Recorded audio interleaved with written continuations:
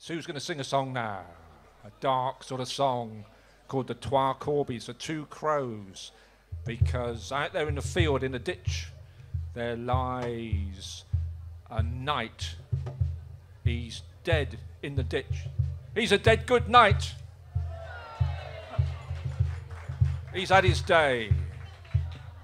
And as these two crows are talking, they're thinking, you know, what should we start with? Should we peck his eyes out, or what should we do? And maybe we'll use his hair for a nest. It's that kind of a conversation, you know. And we're very lucky because tonight, at the end of the song, the knight himself is going to make a guest appearance. We've dug him up, and he's going to be making an appearance. As a matter of fact, I'll switch the lights on now while I think of it.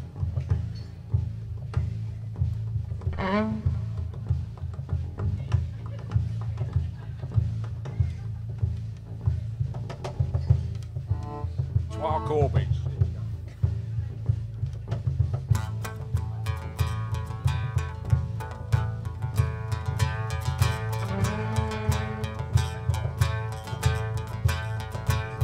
As I was walking all alone, I met twa Corbies back in Maine, and one unto the other did say, oh, where shall we gang and dine today, oh, where shall we gang and dine today?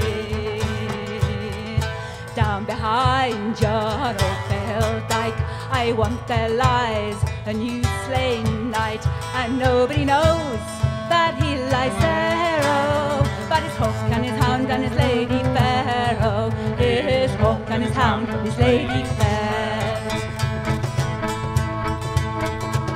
His hawk is to the hunting gone, his hound to fetch the wild fowl hame, his lady's taken another mate, so we shall make our dinner sweet, so we shall make our dinner sweet.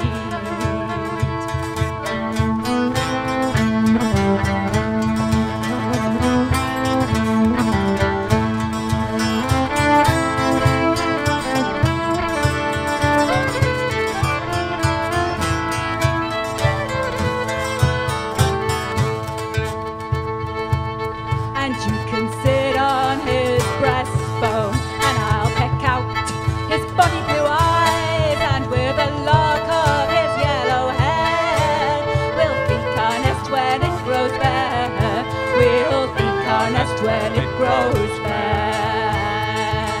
And many's the one for whom makes Maine, and nobody knows where he has gone through his white bones when they are bare, oh, the wind shall blow forevermore, oh, the wind shall blow forevermore.